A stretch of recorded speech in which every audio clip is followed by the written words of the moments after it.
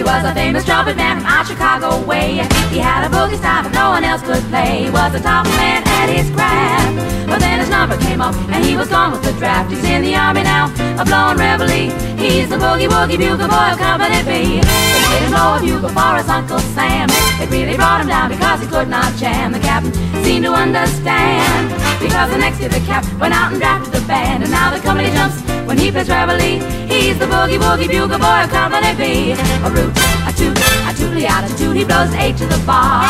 In boogie rhythm he can't blow a note unless the bass and guitar is playing with him. And the company jumps when he plays reveille. He's the boogie woogie bugle boy of Company B. He was some boogie woogie bugle boy of Company B. When he played boogie woogie bugle, he was busy as a busy bee.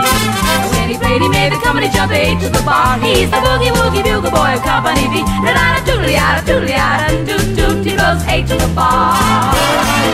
Can't blow an order for bass and guitars with him. And the company jumps when he plays reveille. He's the boogie woogie bugle boy of Company B.